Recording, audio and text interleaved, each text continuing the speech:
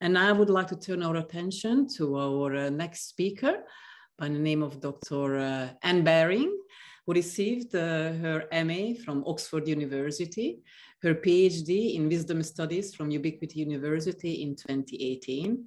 She's a Jungian analyst, author, and co-author of 7 books, including with Jules Cashford, The Myth of the Goddess, Evolution of an Image with Andrew Harvey, The Mystic Vision and the Divine Feminine with Dr. Cilla Elworthy, Soul Power, an Agenda for a Conscious Humanity.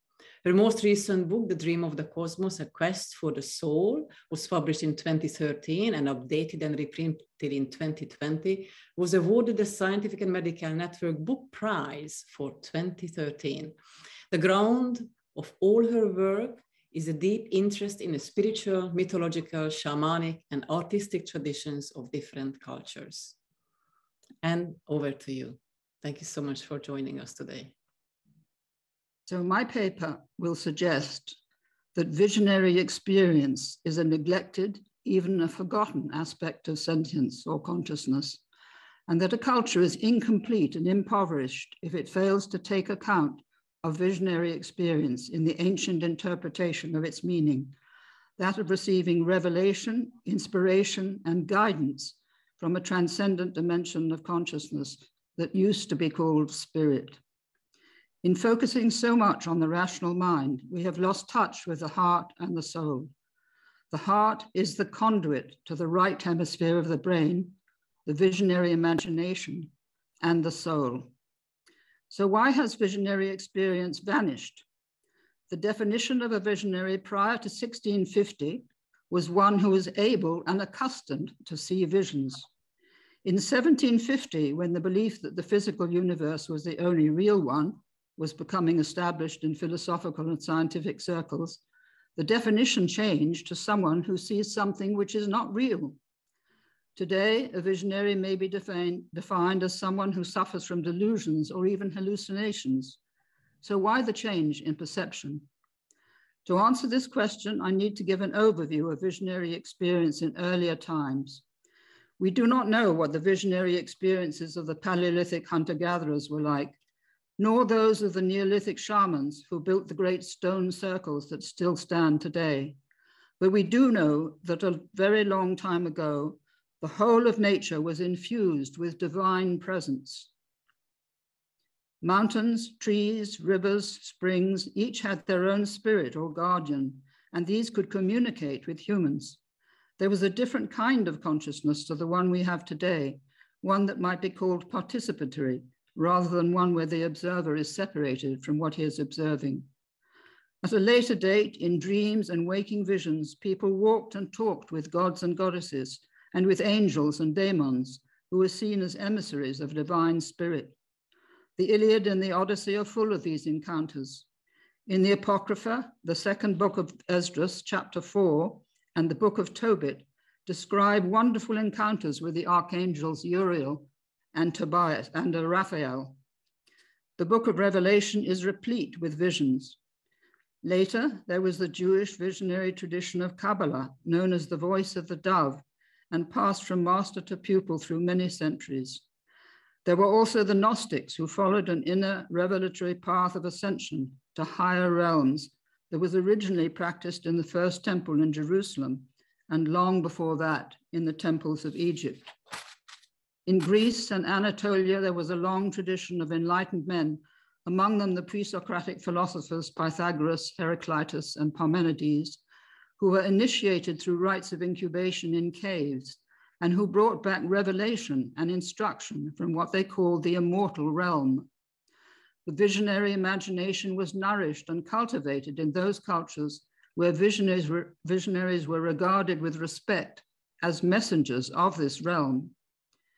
India had a visionary tradition descending from Vedic times, where the writers of the Upanishads, as well as the Buddha, experienced cosmic consciousness or divine consciousness.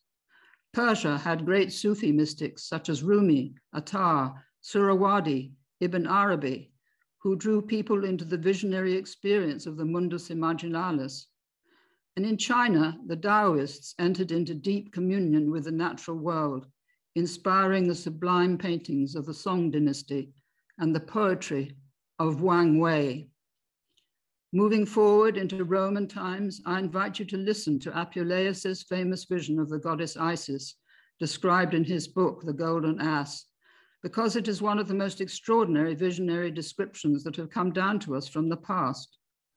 Apuleius lived during the 2nd century CE in the Roman province of Numidia in North Africa. He was a Platonic philosopher who was also an initiate of the mysteries of Isis, and this is his vision. The apparition of a woman began to rise from the middle of the sea with so lovely a face that the gods themselves would have fallen down in adoration of it. First the head, then the whole shining body gradually emerged and stood before me, poised on the surface of the waves. Her long, thick hair fell in tapering ringlets on her lovely neck and was crowned with an intricate chaplet in which was woven every kind of flower. Just above her brows shone a round disk like a mirror, or like the bright face of the moon, which told me who she was. Vipers rising from the left hand and right hand partings of her hair supported this disk, with ears of corn bristling beside them.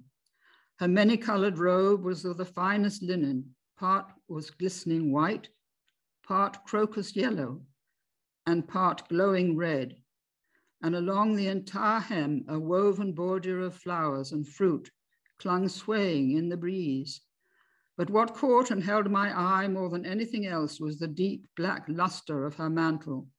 She wore it slung across her body from the right hip to the left shoulder, where it was caught in a knot resembling the boss of a shield. But part of it hung in innumerable folds, the tasseled fringe quivering. It was embroidered with glittering stars on the band and everywhere else, and in the middle gleamed a full and fiery moon. On her divine feet were slippers of palm leaves, the emblem of victory. And these are the unforgettable words that she spoke to him. Imagine if one of us heard these words.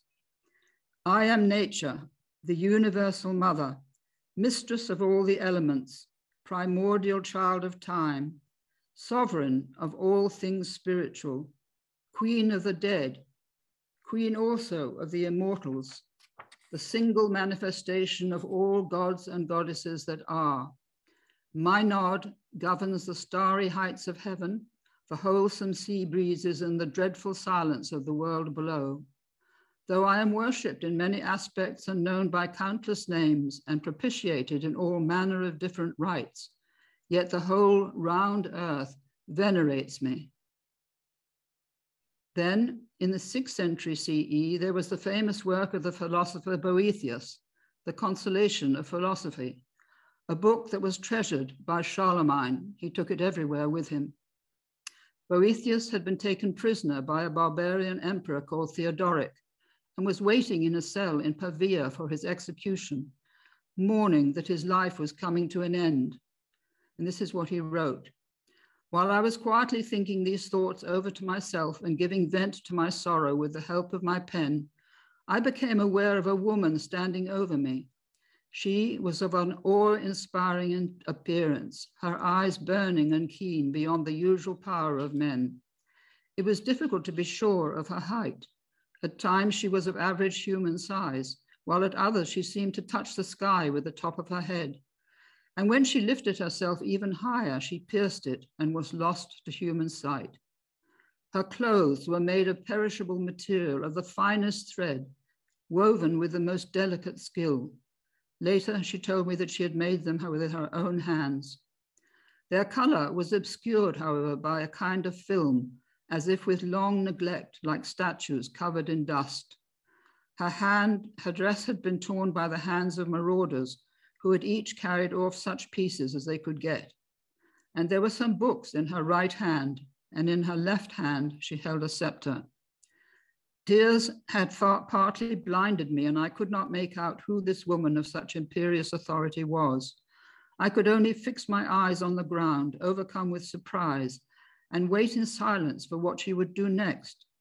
She came closer and sat down on the edge of my bed, and I felt her eyes resting on my face, which was downcast and lined with grief.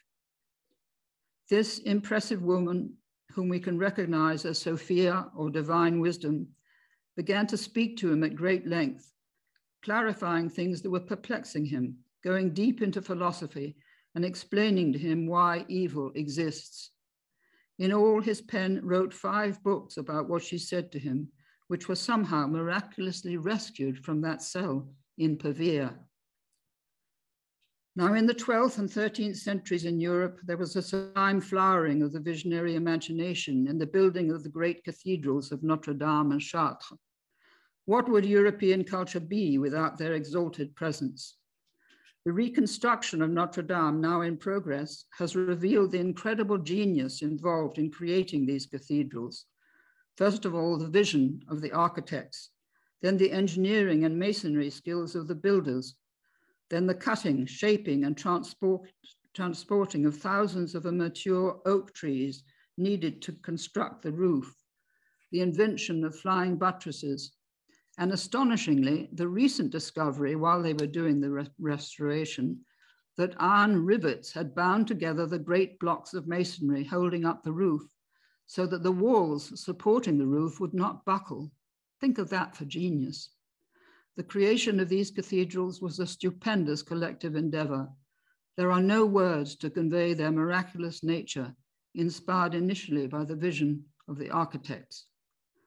During the same 12th century, the visionary imagination was nourished by the feminine image of the Holy Grail and the wide dissemination through Europe of the Grail legends by the troubadours, who introduced the idea of a mystical quest and a new image of romantic love between men and women.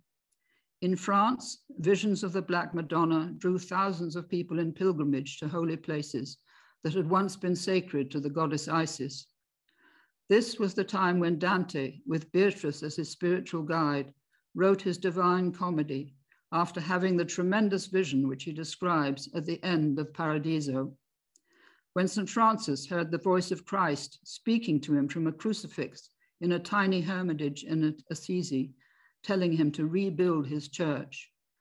When Hildegard of Bingen experienced a great vision and wrote these words, "In the year 1141 of the incarnation of Jesus Christ, when I was 42 and 7 months old, a burning light coming from heaven poured into my mind.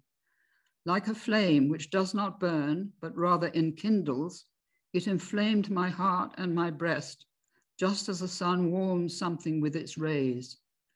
The light said to me, 'You who receive these things for the manifestation of the things concealed, write what you see and hear.'" Then from the 15th century in Europe, we have 20 to 30,000 extraordinary texts written and painted by the alchemists, whose revelations came from the cultivation of the visionary imagination, a faculty that Paracelsus called imaginatio vera. One of the most exquisite visionary manuscripts ever made, now in the British Museum and called Splendor Solis, was created by an alchemist who lived in Augsburg. The work of these alchemists was looked upon as an opus divinum, a sacred work connecting the human soul with the divine ground. And then there is the Russian visionary Solovyov, who lived from 1853 to 1900 and had a vision of Sophia at the age of 9. At the age of 20, when he was in the British Library, he suddenly had another vision of her, and a final one in Egypt when he went out into the night in distress looking for her and fell asleep and had a vision of her while he was lying there.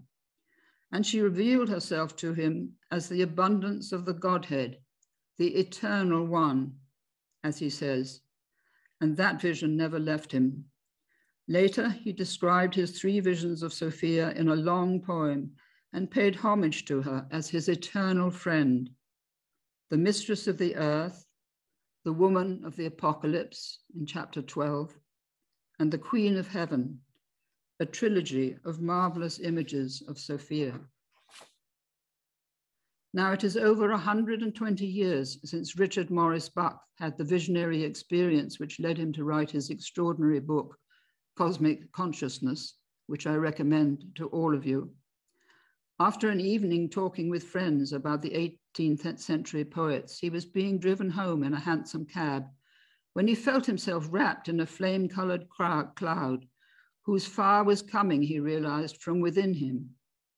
Directly afterwards, he says, there came upon me a sense of exaltation, of immense joyousness, accompanied or immediately followed by an intellectual illumination impossible to describe. Among other things, I did not merely come to believe, but I saw that the universe is not composed of dead matter, but is, on the contrary, a living presence. I became conscious in myself of eternal life. It was not a conviction that I would have eternal life, but a consciousness that I possessed eternal life then. I saw that all men are immortal, that the cosmic order is such that without any peradventure, all things work together for the good of each and all, that the foundation principle of the world, of all the worlds, is what we call love, and that the happiness of each and all is in the long run absolutely certain. 40 years ago, I had a visionary dream of a cosmic woman whose form reached from earth to heaven. What I saw, I now realize, was the Godhead itself, showing itself to me in feminine form, as it did to Solovyov. This dream changed the course of my life. The visionary has to adapt the direct shamanic experience of a transcendent reality to the level of understanding of his time, and also struggle to integrate it with his own understanding. He or she is really a kind of translator. Jung was a visionary, but it took him many years to integrate the visions which began when he was 35, before he could embark on his life work as a healer of souls. And it's taken me 50 years to integrate the vision that I had. It is clear to me from my study of visionary experience in many cultures that a visionary or shaman is aware of the reality of worlds and presences inaccessible to our normal state of consciousness. I am absolutely certain through my study of visionary experience described in The Mystic Vision, the book that I wrote with Andrew Harvey, that a wider, deeper consciousness than our own is trying to reach us, trying to make itself known to us. It has been doing so for millennia. As long as this dimension of consciousness is denied existence and dissociated from our own, it will act in the manner of an unconscious autonomous complex, influencing us without our awareness in all kinds of negative ways. As long as we believe that consciousness begins and ends with the physical brain, we will never reach what we are capable of becoming, people who are in conscious communion with metaphysical reality. Where today are the creations of the visionary imagination that has gifted us with so many incomparable riches, riches expressed in architecture, painting, poetry, music, literature, and revelatory experience? The whole foundation of our lives is missing because we now have become a one-eyed culture which has lost the visionary eye, the eye of revelation. Fortunately, it is returning in many accounts of the near-death experience and in the growing interest in shamanic and psychedelic experience. This may be one door through which we may once again reconnect with other dimensions of reality. So to end, this weekend is the time of a lunar eclipse when we are asked to let go of old patterns and embark on a new story. The full moon of May is also the moon that is sacred to the Buddha and his teaching about non-violence. As we contemplate the depths to which we can descend in the brutality and horror of Putin's violation of Ukraine, we can also contemplate the heights we are capable of attaining once we have aligned ourselves with a higher wisdom and a greater goal. Thank you very much.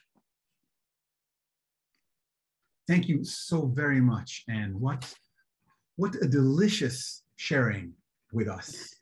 Really, truly inspiring and filling of my soul, and I'm sure of many others who have been here, privileged to be able to drink of your words and of your very being. Thank you so much for that.